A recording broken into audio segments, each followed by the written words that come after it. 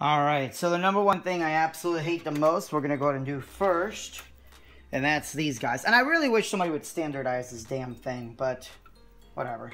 So, let's go ahead and feed through here. I really cannot express how much I hate these things. So there's only a few that I'm worried about. I'm not worried about the network, which is why I have these set aside. So we got power, reset, hard drive, and power switch. Alright, and the nice thing about this one is that these are actually color-coded on this motherboard. So we've got the power, or the motherboard cable wired in. We've got the actual power switches wired in. Now we're going to do our PCIe power cable. That would be for the graphics card. Alright, now in this case, this one has one built in.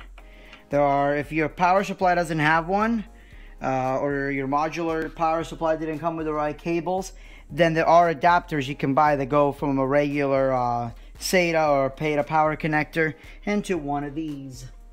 Next we're going to pull this cable back over here.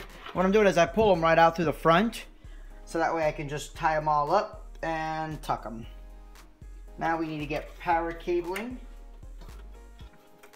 over here. Alright, I'm just going to leave that guy right there. So that's pretty much everything that I need for that one.